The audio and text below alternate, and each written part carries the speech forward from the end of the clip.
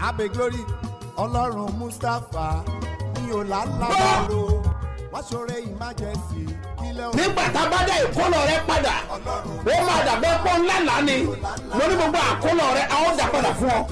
Tí gbogbo ẹ tó ń gbọ́ mi lẹ́nìí àsọtẹ́lẹ̀ àkọ́kọ́ tí mo rán jáde sí ayé rẹ nìyí o ti ń fa ìkorò sí inú ayé rẹ ní orúkọ Jésù lónìí àní lónìí lórúkọ Jésù ó yá parẹ́. Gbàdúrà fún gbogbo ẹ̀dá tó ń wò mí tó dẹ̀ ń gbọ́ mi lọ́wọ́lọ́wọ́ lórúkọ Jésù Ọlọ́run olùbùkún orí afẹ́bùkún fún ọ. Jẹ́ kí Ọlọ́run àlàáfíà May God of peace tí ó wà pẹ̀lú gbogbo ènìyàn tó ń gbọ́ ohùn that mi is hearing my voice jákèjádò àgbáyé. all over the world. Ọlọ́run mi My God, Ọlọ́run mi My God, Ọlọ́run My mi God. ẹni tí èmi ń the sìn one that I serve, ní ọ̀sán àti ní òru. both day and night. Mo wọnú májẹ̀mú ìpè rẹ. I put the comment of your calling. Mo sọ̀rọ̀ fún gbogbo ènìyàn And tí ó bless gbàgbọ́ everyone that ní believes orúkọ Jésù ti Násárẹ́tì. in the name of Jesus Christ of Nazareth. Ìrànlọ́wọ́ Ọlọ́run Help of God àti àánú rẹ̀ and His mercy yóò dìde fún ìgbèjà. will rise for vengeance. Kíyèsí And behold, májẹ̀mú tí ń bá ọ the jagun covenant raging against tí you ò jẹ́ kí ìlérí ó ṣẹ. that may promise not to Ó máa mú fulfill májẹ̀mú yẹn kúrò. will take away the Ọwọ́ covenant. Ọlọ́run alágbára The mighty hand yóò of God sọ̀kalẹ̀ will yóò descend jẹ́ ìgbàlà fún ọ. and be your Wà á lè salvation borí ogun. and you overcome Jésù battle. Olúwa wa. Jesus' mighty name, Orúkọ mi ò yí alone. padà. My name never changed. Apostoli He's yìí apostle. Dr. S.M.O. Mustapha J.P. BabaSebioba láti ìjọ Syrian Calvary Church Land of Reality tólùjọ wà ní Gbáremú Ìdíòbí Airport area ní ìlú Ìbàdàn. Ọlọ́run ìpè BabaSebioba àdúpẹ́ ìrì òwúrọ̀ àdúrà ní kùtùkùtù òwúrọ̀ lójoojúmọ́ ó ti pín ọdún karùn-ún tó ti bẹ̀rẹ̀ lórí rédíò. Bẹ́ẹ̀ni o lówùrọ̀ kùtùkùtù lójoojúmọ́ ní ìrì òwúrọ̀ ṣẹlẹ̀ oníkojúpọ̀ lórí látara ìpè BabaSebioba lórí ìkànnì rédíò káàkiri orílẹ̀-èdè Nàìjíríà. Early morning special prayer ni ó ti pín ọdún karùn-ún báyìí tó ti wáyé pẹ̀lú testimony rẹpẹtẹ.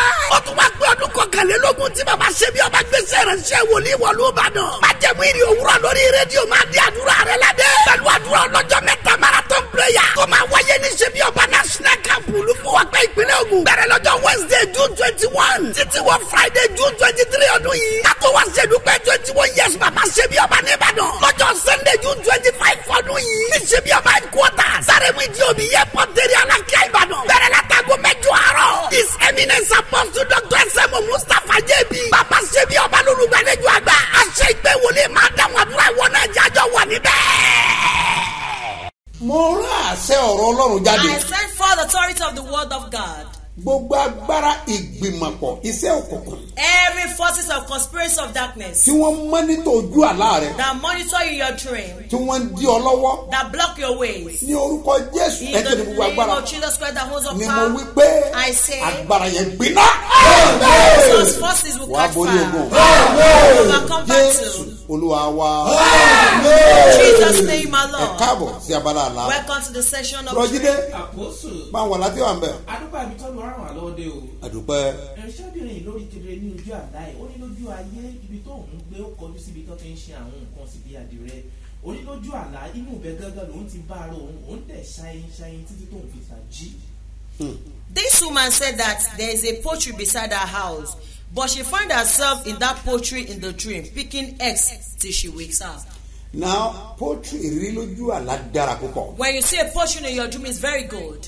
Tó bá ti jẹ́ ìtàn ti ń sin ẹdìyẹ. One is where they are rearing chickens Pàápàá tó yé lọ́wọ́. that lay eggs. Ó dára púpọ̀. It's very good.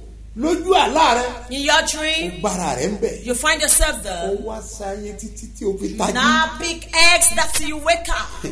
Ibì kan gbẹgbẹ́ bí ilé iṣẹ́. There is a place like a Bí company, ìlú kan ni. like a city or town, Tó kàn máa wọ̀. that you just go. Ìrọ̀rùn ló fi máa rí bùkún. You'll be getting blessing with Bùkún ease. yẹn á pọ̀. And that blessing will be so Ṣùgbọ́n much. o, But ìbùkún tó lẹ́gẹ́. is the blessing that is fragile. Tọ́ ọ bá tètè fi dé nǹkan mọ́lẹ̀. If you don't use it to do something tangible, Owó yẹn máa padà tán. that money will later got finished. Níbi tí o ti ń rí. Where the stars come from. Bọ́ọ̀ bá ní àjẹsẹ́kù. If you don't have savings benefits. àbí ohun tó lè padà bọ̀ bá. Or what you can later do. ìbùkún yẹn lẹ́gẹ̀ o. That blessing is fragile. torí ẹ̀yin ni. Because it's air. àmọ́ wàá rí ìbùkún yẹn. But you see the blessing. gbogbo èèyàn mọ̀ pé o rí. And everybody will know you've achieved it because you saw it in the poetry. Ẹnìkan There is somebody that is ìrànlọ́wọ́ tó o máa kàn. help that you will see. tó máa sọ ọ́ dẹ́nu ìbùkún. That will make you blessed. ó yá lọ́kàn ìrànlọ́wọ́ náà. You will receive such blessing in Jesus' name.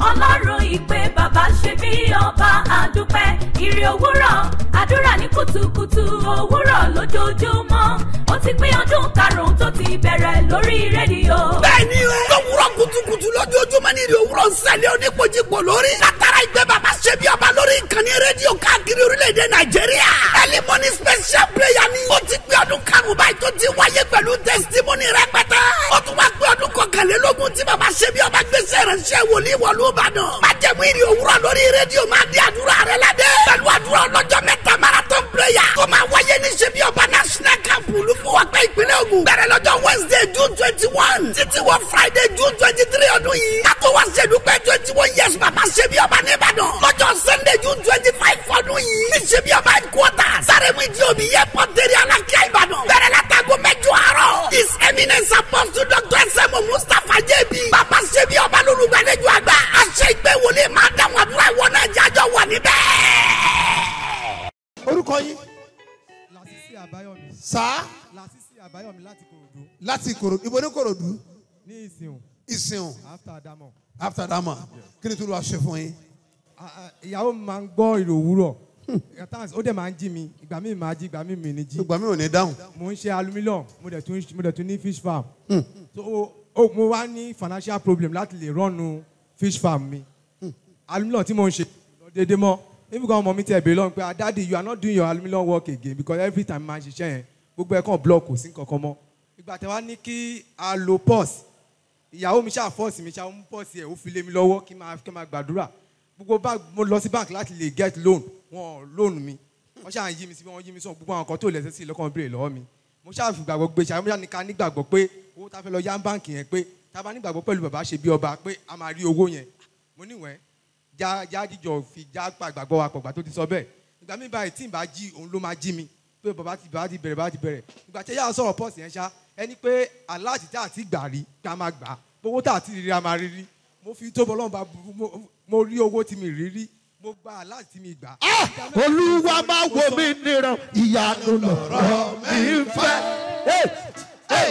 Àánú láyé mi bẹ̀rẹ̀. Olúwa máa wo mi níran ìyanu lọ̀rọ̀ mi fẹ́. Ọlọ́run Mustapha o. Àánú láyé mi bẹ̀rẹ̀. Àní Olúwa máa wo mi níran ìyanu lọ̀rọ̀ mi fẹ́. Ọlọ́run ṣe bí ọba jọ̀wọ́ o.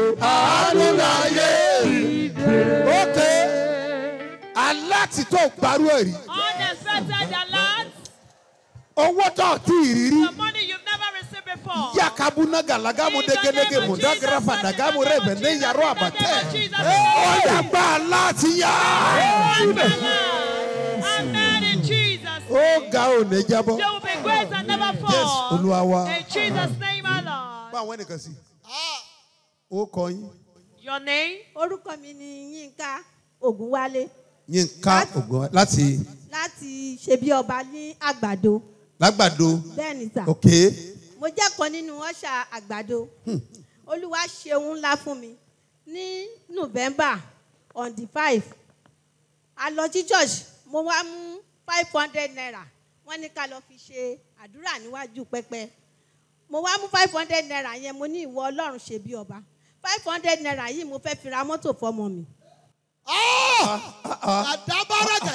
yàtọ̀ bí ọba àwọn èèyàn ń gbà ọlọ́wọ́. People are duping God. 500 naira. 500 ó fẹ́ fi ra naira. mọ́tò fọ́mọ ẹ̀. ẹ jẹ́ àwọn Bàbá kò sóhun tó lè ṣe. ìgbàgbọ́ ni ẹ jẹ́ àwọn òwe Ọlọ́run ṣe. Ok. ẹ jẹ́ àwọn òwe Ọlọ́run ṣe.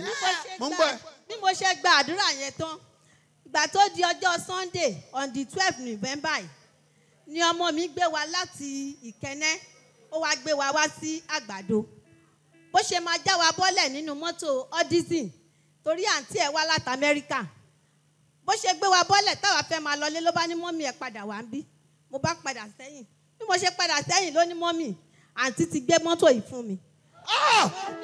ó dẹ̀ dìde báyìí de kẹsàgà kòkò mọ́dàláyọ̀ ráfà ibi tó ṣiṣẹ́ sí ó yà lọ kórè ń bá. ó yá èmi lè rí kan èmi lè rí kan èmi lè rí kan èmi lè rí kan èmi lè rí kan èmi lè rí kan èmi lè rí kan èmi lè rí kan àní ẹ rí kan èmi lè rí kan èmi. ní ọjọ́ sunday yẹn ká tó lọ sí Ìjẹ̀bú yẹn mo lọ bá pásítọ̀ wa pásítọ̀ Daniel mo sọ fún wọn mo ní àbúrò ọkọ mi wá láti Amẹ́ríkà mo ní mo dẹ̀ fẹ́ kó ṣoore ńláńlá fọmọ mi torí ó ti pẹ́ lọ́dọ̀ ẹ̀ wọ́n ní ṣé mo nígbàgbọ́ mo ní mo nígbàgbọ́ wọ́n wá ní kí n lọ ra omi ẹyọ kan mo wá ra omi àánú kan wọ́n dẹ̀ ní tí n bá ti délé torí ọmọ yẹn ò sí ní Èkó ó wà ń Jẹ̀bú wọ́n ní kí n kàn kọ́wọ́ bọ inú omi yẹn kí n wọ́n sí fọ́tò ẹ̀ mo dẹ̀ wọ́n sí fọ́tò ẹ̀ nírọ̀lẹ́ ẹjọ́ yẹn àti láàárọ̀ Sunday yẹn táwa fi lọ sí Jẹ̀bú bọ́mọ yẹn ṣe ń gbé wa padà bọ̀ ló ṣe sọ pé wọ́n gbé mọ́tò fún un ọdísìn tuntun. àwòrán Ọlọ́run fi àwòrán mi hàn àwòrán Ọlọ́run fi àwòrán mi hàn ènìyàn tí yóò mọ̀ mí jẹ́ kó àwòrán mi àwòrán Ọlọ́run fi àwòrán mi hàn níbi gíga agbára kò súre fún ọ ọkọ̀ yẹn kò ní wọgbó yóò máa pọ̀ sí Jésù Olúwa wa. It's painful to me. Kí ni kí n ṣe o? What will I do? Ẹ sáré gbàdúrà yìí. Let's quickly pray this Dìde. prayer. Ohun tí mo mọ̀ ní. It's what I know is prayer. Yes, sir. Mo mọ̀ nípa àdúrà. I know about prayer. Afọlábí wá kẹ̀yìn sí mi báyìí. Turn your back. Dúró mi tọ́ dúró. Stay where you Ṣé mo ní are. kò ṣe ni? Ó ti pẹ́ léwé bá ti pẹ́ lára kan. Dúró má kó n bẹ́ẹ̀ o dúró mi. Jẹ́ kí n sọ fún ẹ. Kò sẹ́ńtọ́ lòun ò fa láàánú fún. There is no one God did not hand over But help us. alátakò kan ń bẹ lọ́dọ̀ But there aláàánú is rẹ. antagonist before your benefactor. Ọjọ́ tó bá tó yapa. And the day they are separated. Ọjọ́ yẹn ló gbọ́. That is the day you are free. Obi náwó ẹ̀ méjèèjì sọ. Spread your two hands. Ṣé ń wo báyìí o? Are you watching us? Egege baraya shakwa adamara eke Pastor mú nǹkan lọlé edumi ada.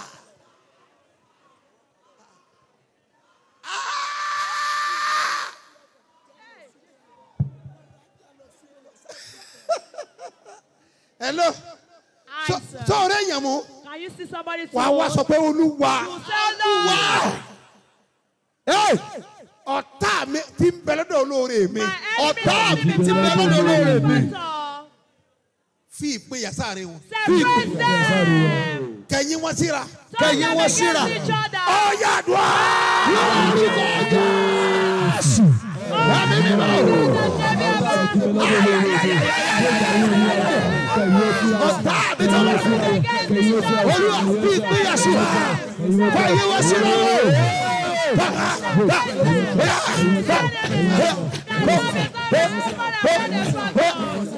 Ọlọ́run sọ̀rọ̀.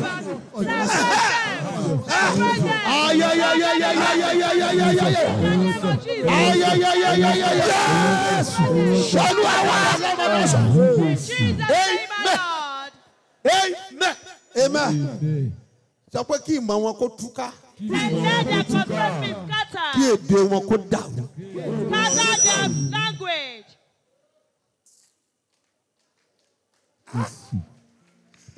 Talẹ́ ni mo pè lálábàárín. Tó lé àánú sẹ́yìn lọ́dọ̀ mi. Ọjọ́ àríbí níbí wọlé. Èdùmàrè pín wa níyà. Talẹ́ ni mo pè bẹ́ẹ̀. Talẹ́ ni mo pè lálábàárín. àsọdàlẹ̀ ni. tó lé àánú sẹ́yìn lọ́dọ̀ mi. ọjọ́ àríbí ọjọ́ àríbí nìbí wọlé. Èdùmàrè pín wá níyà. Èdùmàrè pín wá níyà. Èdùmàrè pín wá níyà. Ọ̀tá tó ṣe bí ọ̀rẹ́. Èdùmàrè pín wá níyà. Èdùmàrè pín wá níyà. Èdùmàrè pín wá níyà. Amen. Bí mo ṣe ń jáde. as I'm going out. Jẹ́ ń lọ pàdé aláàánú. Let me meet helper. Oh my God. Bí mo ṣe ń jáde. As I'm going out. Jẹ́ ń lọ pàdé aláàánú. Let me meet my helper. Ó yàdùn á. Jesus. Holy Spirit, God, that shed your blood. As I'm going out. Let me meet my helper. Let me meet my helper. As the other the children are going out. Let me be the helper. Let me be the helper. Let me be my helper. Let me be my helper. Let me be my helper. Let me be my helper. Let me be the helper. Let me be my helper. Let my helper be this helper. Let my helper be this helper. Let my children be their helper. In the name of Jesus. Let me meet my helper. In the name of Jesus. Let me meet my helper. Let me meet my helper. Let me meet my helper. Let me meet my helper. In the name of Jesus. Olúwa wa. In Jesus' name, my Lord. Ọlọ́run ìpè bàbá ṣe bí ọba àdúpẹ́ ìrì òwúrọ̀ àdúrà ní kùtùkùtù òwúrọ̀ lójoojúmọ́ ó ti pín ọdún karùn-ún tó ti bẹ̀rẹ̀ lórí rédíò. Bẹ́ẹ̀ni o lówùrọ̀ kùtùkùtù lójoojúmọ́ ní ìrì òwúrọ̀ ń ṣẹlẹ̀ oníkojúpọ̀ lórí látara ìgbé bàbá ṣe bí ọba lórí ìkànnì rédíò káàkiri orílẹ̀-èdè Nàìjíríà. Early morning special prayer ni ó ti pín ọdún karùn-ún báyìí tó ti wáyé pẹ̀lú testimony rẹpẹtẹ. Ó tún wá pé ọdún kọkànlélógún tí bàbá ṣe bí ọba gbèsè ránṣẹ́ wòlíì wọ̀lú Ìbàdàn. Májẹ̀mú ìrì òwúrọ̀ lórí rédíò máa di àdúrà rẹ ládé. Pẹ̀lú àdúrà ọlọ́jọ́ mẹ́ta marathon prayer. Tó máa wáyé ní ṣebí ọba national camp Olúfọwọ́pẹ́ ìpínlẹ̀ Ògùn. Bẹ̀rẹ̀ lọ́jọ́ Wednesday June 21 títí wọ Friday June 23 ọdún yìí. Kátó wá ṣèdúpẹ́ 21 years bàbá ṣebí ọba ní Ìbàdàn. Lọ́jọ́ Sunday June 25 ọdún yìí. Ní ṣebí ọba headquarters. Sáremu ìdí omi airport area Alákíá Ìbàdàn. Bẹ̀rẹ̀ látago 8 àárọ̀. His eminence apostle Dr. S.M.O. Mustapha J.B. Bàbá ṣebí ọba lólùgbàlejò àgbà. Àṣẹ ìpè wòlé máa dáhùn àdúrà ìwọ náà jájọ wà níbẹ̀. Mo rán ọ̀rọ̀ Ọlọ́run jáde. I sent for the power of God. Ó dẹ̀ jáde pẹ̀lú àṣẹ And it àti goes out agbára. with power and grace. Ọlọ́run mi. My God. Ẹni tí mò ń sìn. The one that I said. Ní ọ̀sán àti ní òru. Both day and night. Agbára Ísírẹ́lì. Your part in Israel. Mo gbàdúrà ní orúkọ rẹ. I pray in your name. Gbogbo ẹ̀dá ènìyàn tá a bí nínú obìnrin. Every mankind born of woman. Ẹ gbọ́ mi sà. Listen to me, sir. Tó bá tilẹ̀ gbàgbọ́ lórí ọ̀rọ̀ If yìí. you can believe over this word. Májẹ̀mú tó mọ̀ díẹ̀. Or no covenant. Tó fa ìpọ́njú sínú ayé rẹ̀. That bring affliction to your life. Tó fa ìpọ́njú sínú That ìgbéyàwó bring rẹ̀. poverty to your marriage. Tó fa ìpọ́njú sórí ọmọ That yẹn. bring affliction to your children. In the name of Jesus. Mo gbàdúrà lórúkọ I Jésù. pray in the name of Jesus. Májẹ̀mú yẹn parẹ́ That pátápátá. covenant will be cleansed. Bá a ti bẹ̀rù ẹ̀jẹ̀ By Jésù. the blood of Jesus. Gbàgbára yẹn jẹ́ With lórúkọ the strength of God in Jesus' name. Gba ìtúsílẹ̀. Deliver. Yóò dẹ̀ dára fún ọ. With you. Gbàdúrà fẹ̀yìn ọlọ́jọ́ bí I òní. pray for all the today very Òní celebrate. wedding anniversary. Celebrate their birthday Ọwọ́ anniversary. Ọlọ́run àti agbára The ẹ̀. hand and power Àánú of rẹ̀ God. tí kò ní pẹ̀kún. His mercy. Ọwọ́ ọ̀tún Ọlọ́run The Olódùmarè. right hand of the Kò Almighty bẹ God. ayé ẹ̀ wò. Visit Ó your máa yà ọ́ life. lẹ́nu. Surprise Wàá rí you. ọwọ́ ìyanu. Your miracle. Ìgbéyàwó rẹ̀ á gbọ́rọ̀ Ọlọ́run. Marriage bear the word Ìtura of yóò God. wọbẹ̀ lọ. Happy birthday Ẹ kú ayọ̀jọ́ and ìbí. happy wedding Ẹ sì anniversary. kú ayọ̀ ìgbéyàwó. Lórúkọ In the Jésù. name of Jesus. Orí àánú gbà.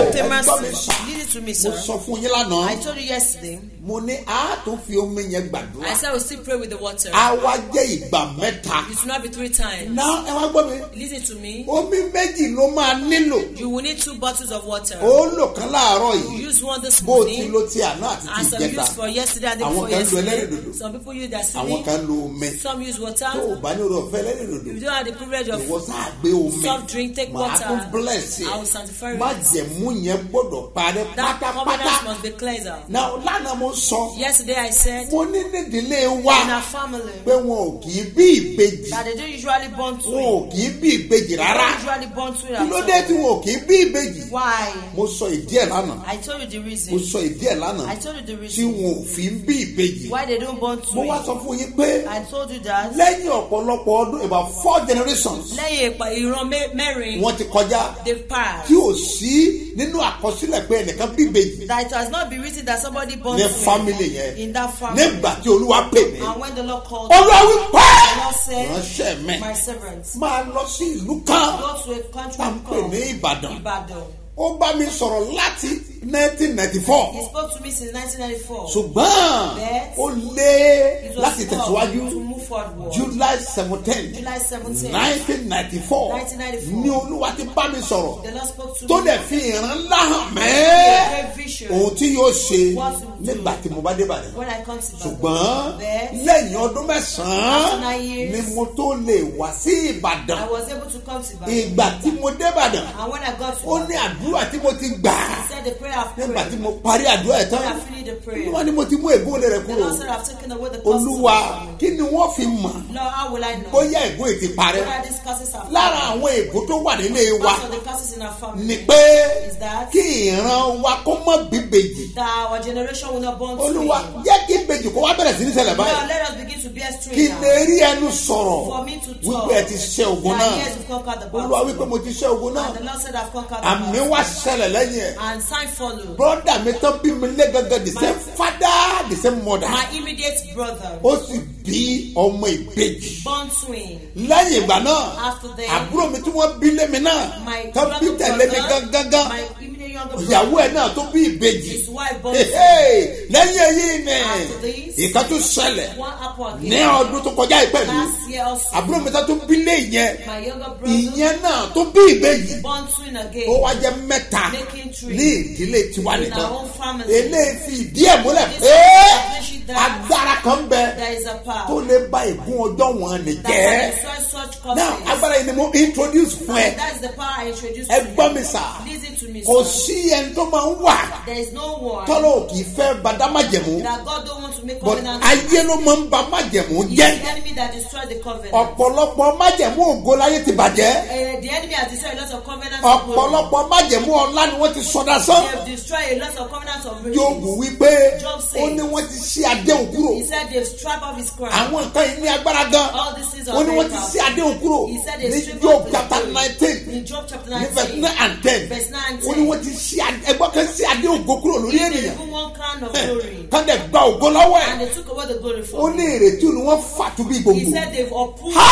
hope like ayé mọ̀ trees. lé o People are weak. ayé mọ̀ ní ká o Because very wicked. alágàdàbòrè In fẹ́ẹ́ the wà name of Jesus. gbogbo ènìyàn gbọ́ mi Let everybody listen gbogbo to me. agbára Every tó forces gba adé lọ́wọ́ ẹ̀ that took away ni your mo crown. bá wí I rebuke them. lónìí wọ́n máa dá padà fún ọ lọ́wọ́. Back to you today, àdúrà jẹ́ ní tó ní agbára Prayer púpọ̀ is something that is very powerful. ẹ gbọ́ mi sà Listen to me, nígbà sir. tí nǹkan wọ̀nyí wá ṣẹ When all those things happen, èlé fún mi ní àmì ńlá this one give me a great àwọn sign. ègún tó wà nílé wa The tẹ́lẹ̀ curses in our family gbogbo before, ẹ̀ pátápátá ló ti all parẹ́ of them have been cleared. gbogbo àwọn nǹkan tí wọn kì í ṣe ní All fámìlì the wa things that they never do in ni our ọlọ́run ti family, ṣe fún èmi God have done it for me. ó ti ṣe èmi gán bẹ̀rẹ̀ pé wo ló tún kù tí You ó ti ṣe myself asked that which one has ègún not yẹn done. parẹ́ That pátápátá curses was cleared. kò sí agbára ènìyàn There is no power of kò sí man. agbára ní omi No power of the kò sea. sí agbára No òkùnkùn power of darkness. téèyàn lè lò That one can láti pa ègún rẹ bẹ́ẹ̀ bí kò ṣe ẹ̀jẹ̀ Jésù It's not the blood of ẹ Jesus. gbọ́ mi sà Listen to me, gbogbo sir. ikọ̀ ọlọ́run tó ń gbọ́ mi All the men of God that listen kò to sí me. ìpè tí kò ní májẹ̀mú There is no covenant that ẹ don't have gbọ́ mi to- sà Listen to me, kò sir. sí ikọ̀ ọlọ́run There is no man of tí God ọlọ́run lè pè that God can tí ò call. ní fi májẹ̀mú tì í I will not back it up with Àwọn máa ṣe o. covenant. What a pity. ọ̀pọ̀lọpọ̀ ènìyàn A lot of people, nígbà tí májẹ̀mú yẹn bá fẹ́ ṣẹ when the covenant want to be fulfilled, nípa ọ̀rẹ́ through friends, nípa ènìyàn through men, nípa ìmọ̀ràn through advice, ni wọ́n ti mú ikọ̀ ọlọ́run kọsẹ̀ they will make a man of God. nínú ká mú ọ wọnú ayé They want to take you to the ká world. mú ọ lọ sínú ìgbàlẹ̀ They take you to the torí pé shrine wọ́n fẹ́ jẹ́ èèyàn because they want to be great. májẹ̀mú ọlọ́run á dẹ̀ parẹ́ And the covenants of God will be ẹ ò dẹ̀ clear. ní gbọ́ májẹ̀mú And you náà don't mọ́ hear about the covenant ẹ again. gbọ́ mi sà Listen to tó bá me, jẹ́ sir. kó ti ṣẹlẹ̀ sí ọ It bẹ́ẹ̀ has happened to you tó bá then. jẹ́ níwájú ọlọ́run ni mo wà If I am before tí the ìwọ Lord, bá lè yí padà and sí you can ọlọ́run turn a new leaf to a ó God, tún májẹ̀mú rẹ ṣe pátápátá You will renew your torí covenant. tí àwọn ikọ̀ ọlọ́run máa ń kábí lára. But it's men of God that do deceive nígbà tí parí ògo láti wà when I níwájú say wọn. great glory before them. ṣùgbọ́n tí wọ́n ti ṣubú ní ọ̀nà But they have náà. fallen their ways. ẹgbẹ́ mi sà Listen to me, kò sir. sí agbára kankan láyé Power on earth. tó o lè fi kún agbára That you ọlọ́run. can add to the power of o ò God. lè ran ọlọ́run You can lọ́wọ́. never help God. o ò lè ran lọ́wọ́. You can help God. ṣebí ọlọ́run ni He's God. ọlọ́run tí mo mọ̀. The God that I know. ẹni tó pè mí The one that called láti me. 1988 1988. tí o disappoint mi That lẹ́ẹ̀kan never yìí disappointed me ọlọ́run once. mọ̀ ní He's God. tó o bá tí ì mọ̀ If you are not o acknowledging, gbọ́dọ̀ ṣe àwárí ẹ̀ you must locate mo him. máa kọ́ ọ ní tí wàá I ṣe will teach you what you will do. torí àwọn ọ̀run ló kọ́ èmi Because náà seven that taught mo me. dẹ̀ bọ́ And I was free. láì sí agbára ènìyàn Without no power of tàbí man ìrànlọ́wọ́ or ènìyàn help of man. ṣùgbọ́n ọlọ́run But God. àní ọlọ́run I fúnra say ẹ̀. God himself. ẹnìkan ń gbọ́ lónìí Somebody is hearing today. májèmú tó dé òun mọ́lẹ̀ Covenant that binds nípa you. agbára ìjọ ọ̀dọ́ The àgùntàn blood of the Lamb. àti ọ̀sílẹ̀. God delivered. mo máa bless omi I'll àkọ́kọ́ tá à ń sanctify bá the bọ̀. water.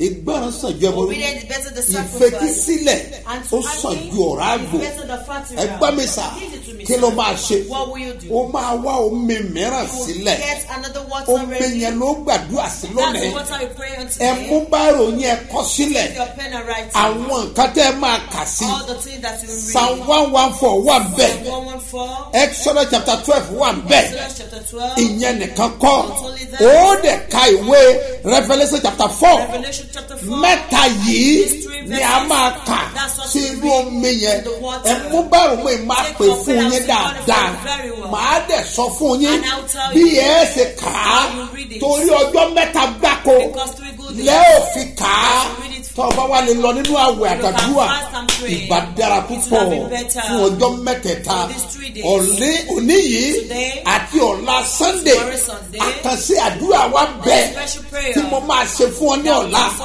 bẹ́ẹ̀ ni ká máa ṣe fún ẹ lọ́la so iyọ̀ gbọ́dọ̀ wà nínú omi yẹn òun la máa lò ní òní ọ̀la àti ọjọ́ monday yẹn á wá jẹ́ on the 12 ọjọ́ yẹn la parí ẹ gbọ́ mi sà on the 12 yẹn olúwa dẹ̀ ti bá mi dá májẹ̀mú lórí ẹ̀ on the 1 on the 3 on the 7 àti on the 12 májẹ̀mú ńlá ó wà lórí àwọn ọjọ́ wọn ni a ó fi gbàdúrà olúwa sì wí pé ní ọjọ́ náà wọ́n fún gbogbo èèyàn ní mántù olúwa ló wí bẹ́ẹ̀ ó dẹ̀ sọ fún mi ẹni tá a máa ṣe sórí mántù yìí mántù yìí ò kì í ṣe mántù lásán garu dada igaba gbogbo mọ̀tẹ́nigala ẹ̀sítárù àbáyà ẹnìkan máa ń gbọ́ mi o ibi tẹ́ parí iṣẹ́ ẹ̀ sí nípa agbára ẹ̀jẹ̀ jésù àti ọ̀sílẹ̀ lórúkọ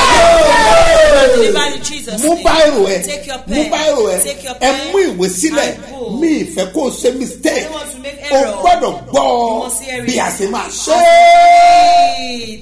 ọlọ́run ṣe bí ọba you are mighty ọlọ́run ṣe bí ọba you are mighty ṣe bí wọ́n ló fojú ọ̀run ṣaṣọ búra ṣe bí wọ́n ló fojú ọ̀run búra bí aṣọ ọlọ́run ṣe bí ọba you are mighty.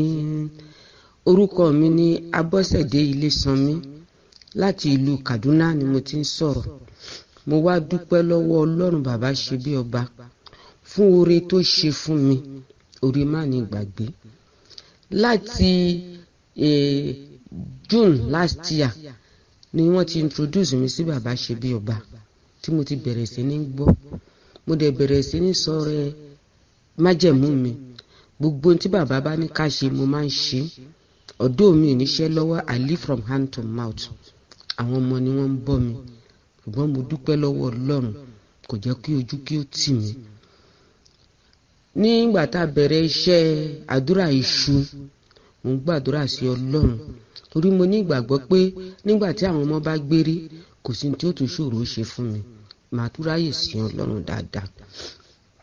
mo wá ń fi sí àdúrà lórí ọmọ mi kan graduate ni nígbà tó máa rí iṣẹ́ kan lọ ṣe interview ní Èkó gbà tó ń padà bọ̀ ó lè dá wọn lọ́nà wọn gba gbogbo certificate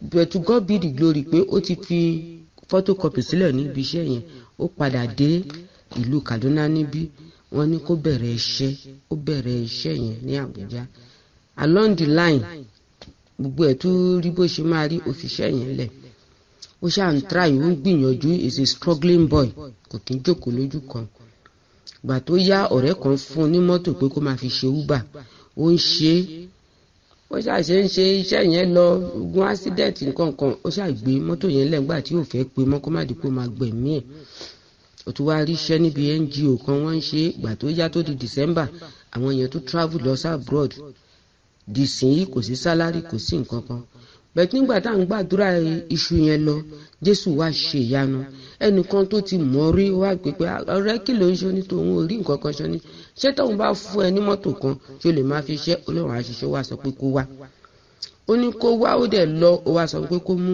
ẹni tó máa ṣe witness fún wa wọ́n ṣàṣe yẹn ó pe ọ̀rẹ́ ẹ̀ kan gbà tó máa fi dijọ́ kẹta ọ̀rẹ́ bá ní òun rò bóun lè ṣe o kó lọ wá ẹlòmíì kó lọ pe àwọn ẹ̀gbọ́n ẹ̀ pé kán bá a ṣe ọ ṣàwà lórí yẹn mo ṣáà ń gbàdúrà mo ní tó bá jẹ́ pé Ọlọ́run bá sọ pé ó rí mọ́tò yẹn fi ṣiṣẹ́ graduate ni ẹ kí ló tún wá sún sí driver ṣùgbọ́n ká dúpẹ́ lọ́dọ̀ Ọlọ́run pé ó ṣáàrí kan ṣe mo ní Ọlọ́run bàbá ṣe bí ọba tèmi ń gbàdúrà sí lójoojúmọ́ á ṣe wọn á gbé fún ẹ tọ ó ṣáà lọ gbà tí a fi máa parí iṣẹ́ iṣu yẹn wọ́n wá tún pè é àti lọ́ọ̀yà tó dúró fún wọ́n ṣáà ní kó wá ìjọ yẹn tí wọ́n pè ó wá ń pe ẹni tó máa sign fóònù ìyẹn ò ṣáà gbé fóònù ó pa fóònù tó lọ́ọ̀yà yẹn wá pè pé ṣá kó wá ó nígbà tó ń débẹ̀ olóhùn wá ṣàlàyé fún wọn pé ẹni tó lè bá òun wá wọ́n ní problem pé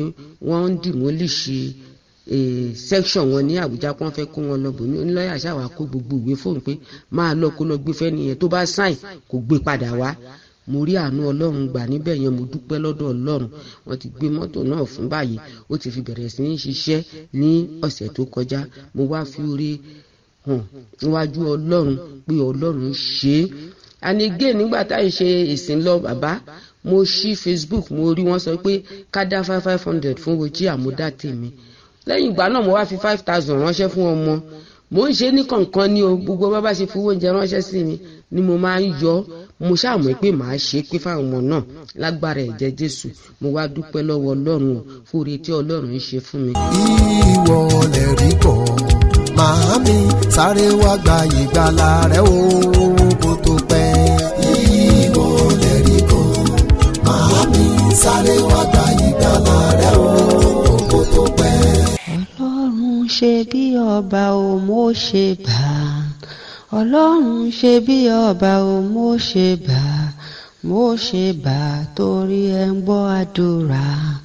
Orúkọ mi ni ìyáàfin Mrs. Adam láti Ìbàdàn ní Agbowó area. Dúpẹ́ lọ́wọ́ Ọlọ́run ṣe bí ọba nítorí pé ó ṣe ìyanu lánàá ayé mi nínú oṣù April tó kọjá gbogbo nǹkan ṣáàrí bákan fún mi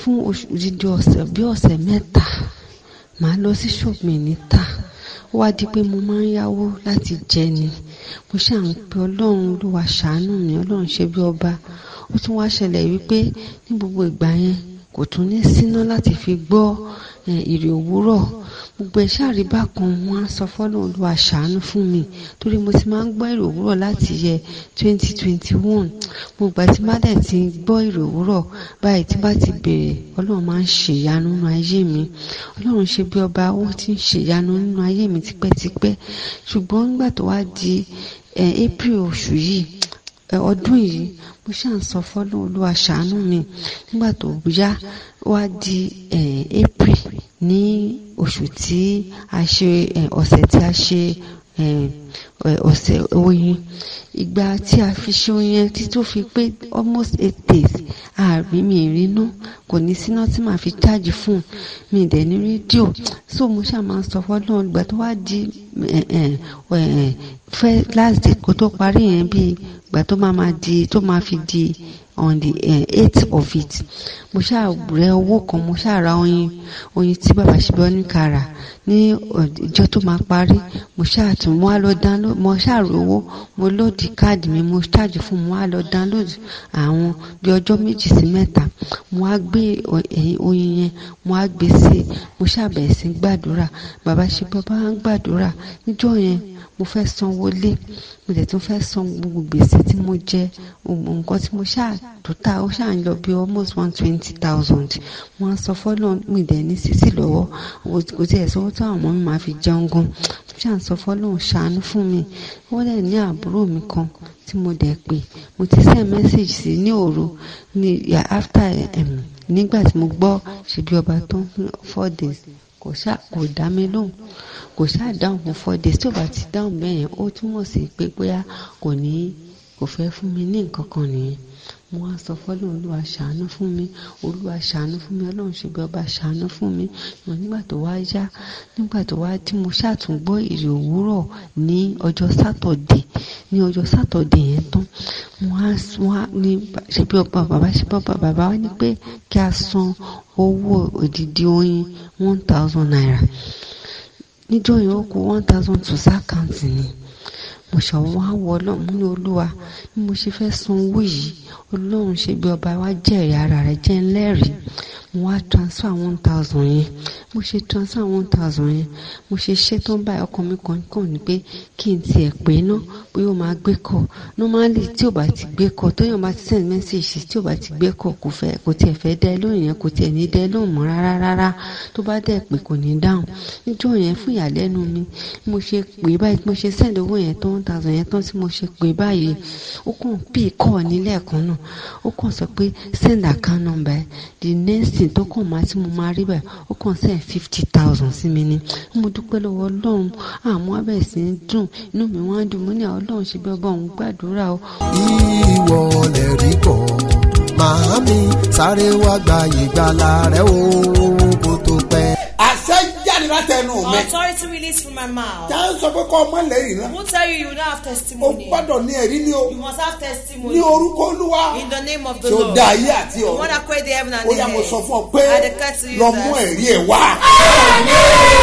bring your testimony. in the name of Jesus. in the name of Jesus. in the name of Jesus. lórúkọ Jésù. in the name of Jesus. ó yá lọ mú ẹ̀rí ẹ̀ wá. bring your testimony. wàá gbé omi méjèèjì sókè. you will lift up the two wà ní waters. ẹ̀jẹ̀ tó jẹ̀jẹ̀ lọ. ó wá tú mi sílẹ̀. ẹ̀jẹ̀ tó sọ ní káàkà. ó wá tú mi sílẹ̀. ẹ̀jẹ̀ nínú ẹ̀jẹ̀ tó jẹ̀jẹ̀ lọ. ó wá tú mi sílẹ̀. ẹ̀jẹ̀ tó sọ ní káàkà. ó wá tú mi sílẹ̀. ẹ̀jẹ̀ nínú ẹ̀jẹ̀ tó jẹ̀jẹ̀ lọ. ó wá tú mi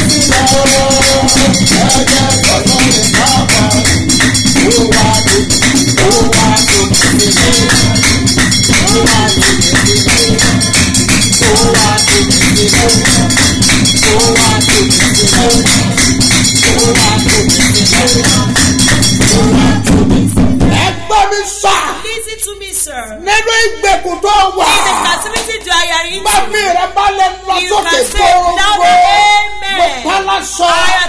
Àtúwọ̀sílà. You are delivered. Ìgbèkùn kì yóò nípa lórí rẹ mọ́. Captivity we have no power over you again. Wàá dẹ̀ ṣe bí ọba.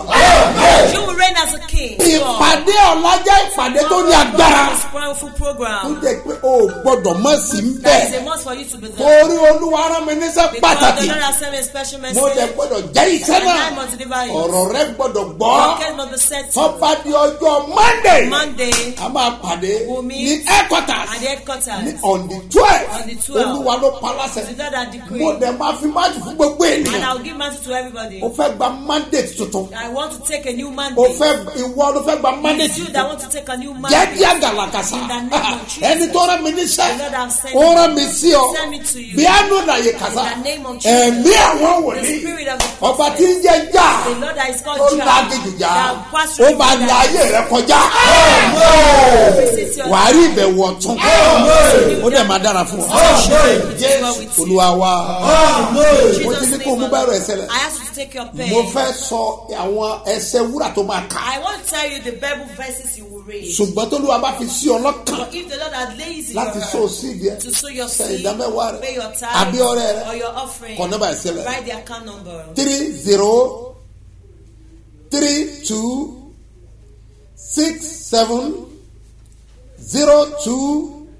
3032670285 Mustapha Solomon Moses ló máa gbé jáde ní Fort Bank.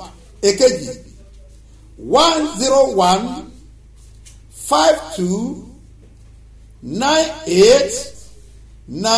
10152989950 Seed of Christ Golden Church ló máa gbé jáde ní Zenith Bank lórúkọ Jésù o máa rí àánú gbà.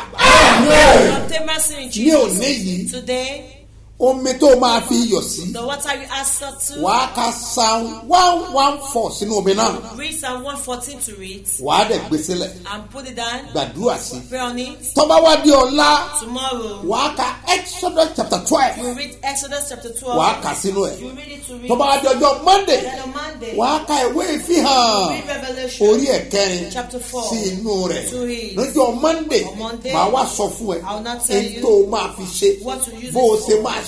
As you Tí ègún léèrè á parẹ́. Wàá mọ̀ pálọ̀rọ̀ bẹ́ẹ̀ ní Síónì. Ìran wòlíì ni àfìfó láti fi ohun ìjìnlẹ̀ hàn ọ́. Ẹ̀yin tá a bá jọ pàdé lọ́la ní ilé ìjọsìn a ó sọ fún ọ ọ̀nà àbáyọ rẹ̀ àwọn ohun pàtàkì tí ìsórí afẹ́fẹ́ ẹrù àdàláwùkà mẹ̀júlẹ̀ àlàyé àṣẹ látòkè wá ó máa bẹ ayé ẹ̀ wò. Wàá dẹ̀ ṣe bí ọba bẹ́ẹ̀ ni yóò rí. Bless omi yẹn. Mo rí pọ́núbú ẹ̀jẹ̀ Jésù. Ó ṣe sí agbára yẹ. Ayé kò lè túmọ̀. Wàá dẹ̀ ṣe bí ọba. Jésù Olúwa wa. Jerusalem. Orí mi inú mi, ilé mi ti bá kú, ẹkùn ìbùkún ni, ibi ayọ̀, ìgbà wo lè mi yọ̀rọ̀ rẹ̀ Ọlọ́run mi. Ó gbàdúrà. I pray. Bí Olúwa ti bẹ tí ẹ̀mí As the Lord liveth and the Spirit before the Lord èmi àti wọ́n a ò ní sọ lẹ́nu. Yóò dẹ̀ dára fún ọ. Fi omi yẹn sínú inú ìwẹ̀. Add that water to your basin water and drink from Sọ́lá yìí tó fi yọ̀ sí. the one you had tọ́jú ẹ̀. keep it. Make sure pé o kà sa 114 sínú ẹ̀ ní èní ní ọ̀la Exodus ló máa kà síbẹ̀ chapter 12 tó bá wá dijọ́ Monday ìwé ìfihàn orí ìkẹyìnlá ọkà kọjú sẹ́nìkan títà lójú pé I am testify. Ọlọ́run ìpè bàbá ṣe bí ọba àdúpẹ́ ìrì òwúrọ̀ àdúrà ní kùtùkùtù òwúrọ̀ lójoojúmọ́ ó ti pín ọdún karùn-ún tó ti bẹ̀rẹ̀ lórí rédíò. Bẹ́ẹ̀ni o lówùrọ̀ kùtùkùtù lójoojúmọ́ ní ìrì òwúrọ̀ nsẹ̀lẹ̀ onípojìpọ̀ lórí látara ìgbé bàbá ṣe bí ọba lórí ìkànnì rédíò káàkiri orílẹ̀-èdè Nàìjíríà. Early morning special prayer ni ó ti pín ọdún karùn-ún báyìí tó ti wáyé pẹ̀lú testimony rẹpẹtẹ. Ó tún wá pín ọdún kọkànlélógún tí bàbá ṣe bí ọba gbèsè ìránṣẹ́ wòlíì wọ̀lú Ìbàdàn. Májẹ̀mú ìrì òwúrọ̀ lórí rédíò máa di àdúrà rẹ ládé. Pẹ̀lú àdúrà ọlọ́jọ́ mẹ́ta marathon prayer. Tó máa wáyé ní ṣe bí ọba national camp Olúfọwọ́pẹ́ ìpínlẹ̀ Ògùn. Bẹ̀rẹ̀ lọ́jọ́ Wednesday June 21 títí wọ Friday June 23 ọdún yìí. Kátó wá ṣèdúpẹ́ 21 years bàbá ṣe bí ọba ní Ìbàdàn. Lọ́jọ́ Sunday June 25 ọdún yìí. Ní ṣe bí ọba headquarters. Sáremu ìdí òbí yẹ pọ́ńtẹ́rì Alákíá Ìbàdàn. Bẹ̀rẹ̀ látago 8 àárọ̀. His Eminence Apostle Dr. S.M. Mustapha J.